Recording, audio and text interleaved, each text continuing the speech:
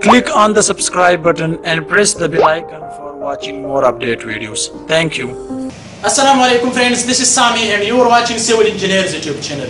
Dear friends, in this video lecture today I'm going to show you here that why civil engineers use steel and concrete for construction work. So this is the important topic for today. And if you need the article about this video, so the link is in the description of this video. Click on that link and also enjoy reading article about this video, or just visit to my website www.civilglobal.com. Let's get started, and don't forget to like this video and share this video with your friends.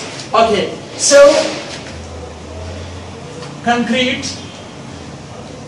plus steel is equal, concrete plus steel is equal, your structure will be safe. Right? Another point, steel. So we know that steel is too much strong, but it's also too much expensive, so we can't support only steel in construction work. So steel is equal expensive.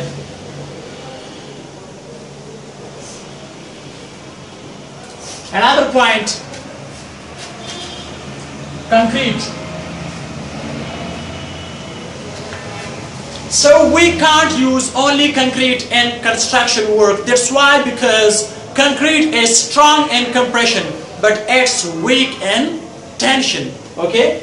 So don't use only concrete in construction work. Okay?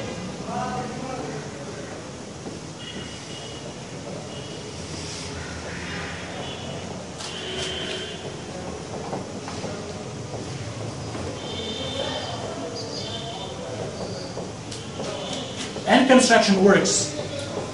Okay, so this is the other point. So here are some notes. That's why we use steel and concrete for construction works. So we know that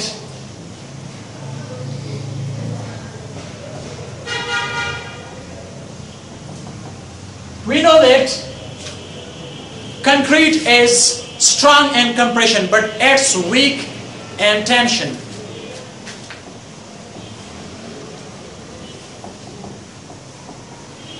Concrete is strong in compression,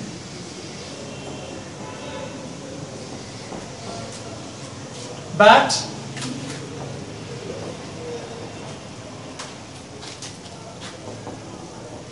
it's weak in tension.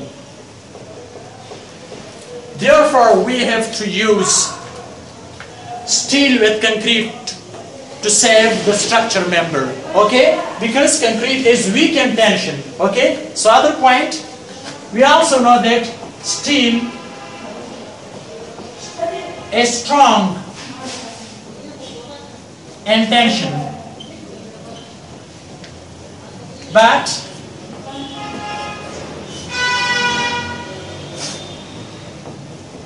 it's weak and compression. So therefore we have to use steel and concrete to save the structure member, because concrete is weak in tension and steel is strong in tension. So therefore with concrete and steel combination we can save the structure easily. Another point, that why the concrete is strong in compression, okay? Because we take the large area of concrete, so therefore concrete is strong in compression. And other point, we have a steel is weak in compression, because we use the small cross-sectional area in structure, so therefore it comes buckling, okay? So suppose this is the column, this is the column, and we use here steels, okay? So we know that steel is weak in compression, because here is a small area of steel. Okay, so this is the die of steel. Okay, so this is the small cross-sectional area. So therefore, if the load comes on the steel, so the area is too much small, so it's not able to support. So therefore, it becomes buckling. So this is the important. And if you need the article, so you must click on the our website link, which is in the description. And for more like these kind of videos about civil engineering, you must subscribe our channel and also press the bell icon to get notification about any video. Thanks for watching. Bye bye.